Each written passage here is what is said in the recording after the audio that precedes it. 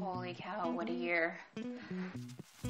I mean, yeah, what a year. Hey, it's Regina from Courageously Free. Some of you know, some of you might not know, but Mike and I had a baby. And at the end of December 2016, we came back to New Zealand to settle down. Those of you who are parents may know that, yeah, feeding takes up a lot of time. So I had a lot of time to think and reflect back on the past 3 years. And that's part of the reason why I'm doing this video, is because I wanted to let you know what we'll be doing moving forward, because it's actually, yeah, it's quite interesting. I had a lot of time to reflect on the past few years, thinking about the workshops and the webinars and all that kind of stuff, the people that we've taught about social media marketing around your business. And obviously we think it's super important. But what was making me a little bit sad was that I didn't see the longevity in a lot of the businesses or some of the people that we've helped over the years.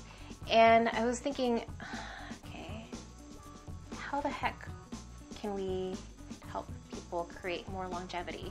I mean, yeah, we can teach you Facebook marketing and blogging and Instagram and all this stuff, you know, through webinars, workshops, whatever.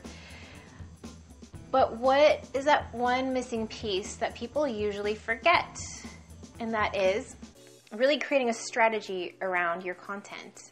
And it's really not unlike having a business plan. You know, you need that plan to think about how you're going to operate your business. In this case, how to create your content, what to create your content around, your reason why, blah, blah, blah, blah, blah. And so as I was, for the many, many hours I've been feeding, I came up with a simple model around a content marketing strategy. So that's why I'm here.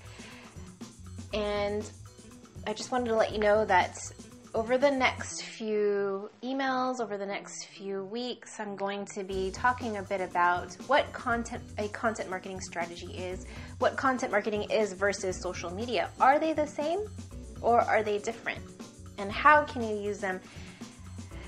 Or how can you use content marketing specifically for your business in a really efficient way? So, hey, okay, here's my my 1 minute elevator speech. Are you ready?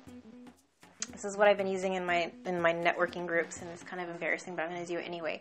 So, you know, oftentimes you'll put a post up there on your Facebook, your Facebook business page or your blog or whatever, and you hope and you pray that someone is going to bite that bait and buy your product or service, right? Well, really doing that, you're kind of wasting your time and your money.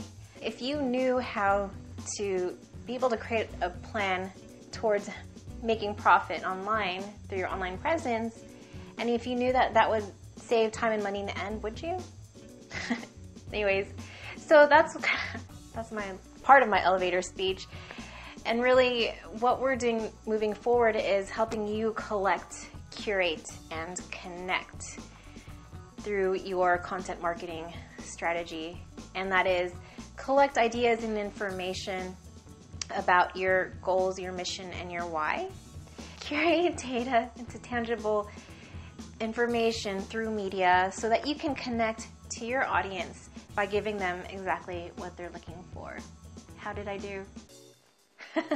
Keep your eye open on your inbox, open the next few emails, because I'm going to be sending you information on the differences between content marketing and social media marketing.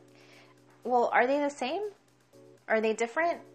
I'll be talking about the simple model that I've been building so that you can follow it too. And in fact, I'm going to be having webinars moving forward. So it'd be cool if you were on there, because the first few webinars are going to be free just so that you can get some information. Those of you who are going to be on the webinar will have free access to our membership site. So keep your eyes open, and it's great to be back. And I'll see you soon. Bye. Need a content marketing strategy? Message me if you like. I'll tell you how you can get a free 15-minute consultation.